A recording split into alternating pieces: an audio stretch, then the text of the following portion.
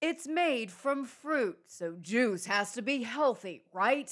New research says wrong. This just provides evidence to the already existing recommendations for juice for children. The data linked drinking a glass or more of 100% fruit juice each day to a small increase in weight for both adults and kids. With rising numbers of obese children and concerns for dental cavities, the American Academy of Pediatrics says babies younger than 1 should avoid juice entirely. For children ages 1 to 3, intake should be limited to 4 ounces a day, and those ages 4 to 6, only 6 ounces daily. If we haven't started that introduction of sweet beverages, we don't want to start, because once we start, that means that our body becomes accustomed to it and we're going to want to have more sweets.